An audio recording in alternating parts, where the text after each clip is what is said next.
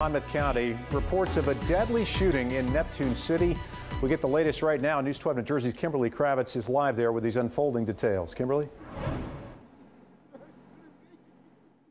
Yes, Kurt, after receiving a notice that there was a shooting here in the neighborhood of Drummond Avenue, seems to be a very active scene here, as you could see behind me, with tape and the streets closed down to the authorities. The Monmouth County prosecutor is working in conjunction with the Neptune City Police to investigate this homicide. We spoke with a neighbor who would like to stay anonymous.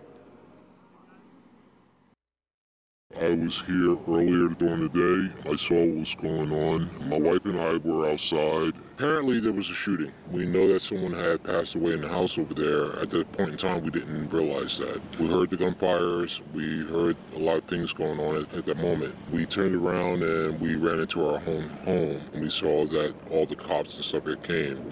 Apparently someone from the house over there had called 911. At this point in time, all the prosecutors let us know that this homicide is being investigated. It did happen in broad daylight, and we will be sure to follow up with details as they unfold. For now, we're live in Neptune City. Kimberly Kravitz, News 12, New Jersey.